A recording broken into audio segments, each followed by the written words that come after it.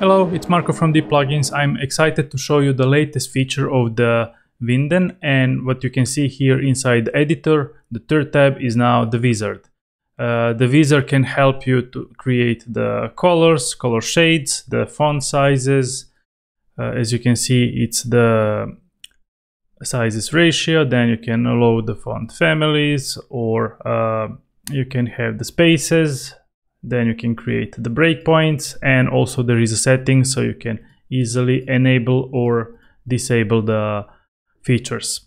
And also what you can see here under the settings, it's the actual config file that we are generating, and we are injecting it to combine it with our config. So once you create something into Wizard, you can actually extend your feature or overwrite or write along the side inside the code, so the wizard doesn't have any actual limitations. And also, if you're asking if the wizard are going to break something, no, because by the default we are extending. So if you have your Tailwind default settings and once you update the Winden, you are going to extend it, so you can just go and disable features, or you can actually start using the Winden with the wizard with the latest Winden version. Let's start adding the default presets. So we can just add the primary, we can add the secondary, and we can add the neutral colors. And once you update it, you can go to the style guide, and you can see there at the bottom after the defaults. So if we disable the extend, we are going to overwrite the default. So let's just include the utility colors, and that's the white, black, transparent, current, inherit, and auto, because definitely you will need those as well. And instead of just adding to the config and adding them, you have just one click and it's going to be there. So what you can see here, we already added the colors. And let's just start messing with the colors. And you can see we have the hue, and then we have the RGB, and also you can see the sliders. As we move them, it's going to that color. Also, we can optimize the number of shades, and we can optimize the lightest and also the darkest point. So if you need something almost to the black, you can move it to the 100. Also, we have the color presets. So you can see here, you can just pick them, or you can even write the color name. For example, if you press red and you hit the enter, it's going to change the red, or let's write olive, it's going to move to the olive. But in case you want that, or you're happy with the name, let's just add the name and let's lock it. So you can still use the red, but it's going to always keep the primary name. Also, you can decide what colors you want, and you can also choose the default, and you can also rename this. So let's hover, border, update. You can just clear it. Let's just go. And you can see we have the default and we have the hover as well. You can also, of course, just delete if you don't need it.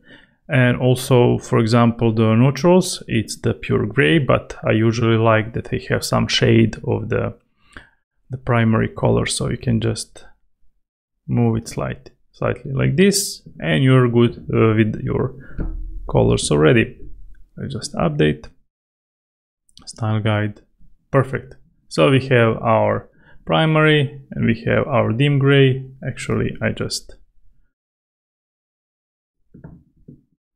forgot to lock it. Let's go with the gray, update, style guide, and we are good to go with the colors. Here we also have the preview of all the colors, and also what I wanted to show you is this.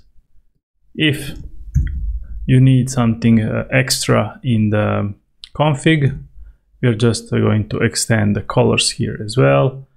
And what you can see here, we have the primary gray, we have the utility, and we also have extra color that we managed to register with our config as well.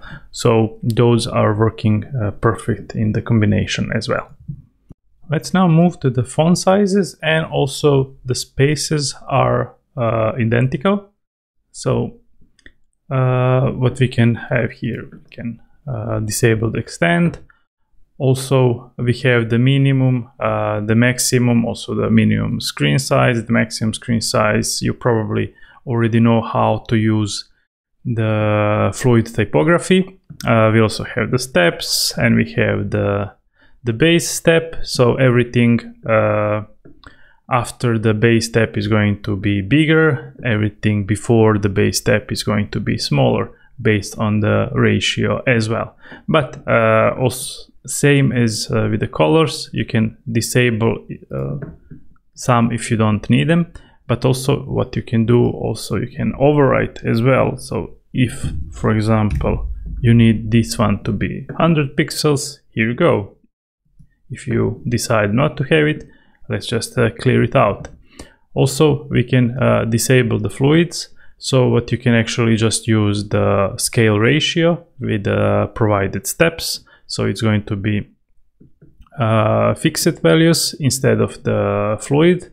And you can also decide if you want to use the RAM or if you want to use the pixels. And if you're using the RAM, you need to decide what is your default RAM size as well. The spaces are the same. It's just instead of the preview for the typography, we have the preview of a box to showcase the size of the spaces. The spaces are for the margin, paddings, and the gap. Then we have the font family. You can just load them. You can replace what you need.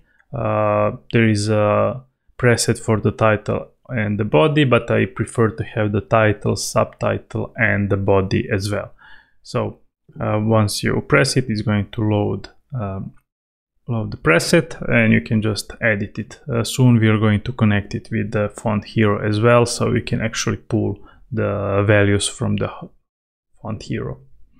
Then we have the breakpoints. We also have the presets.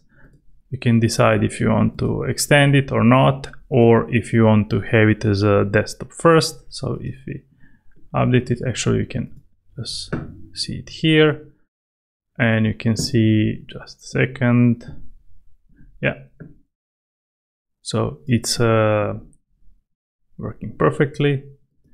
And that's it. You can see how in just a couple of clicks you can set up or change entire design system within the Winden and our new wizard.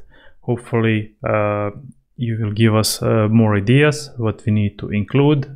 We still need to work on the shadows, we need to work on the corner radius as well, but please reach out to us on our support website, or join our Facebook group and give us what is missing in your daily workflow with the WordPress and the Winden.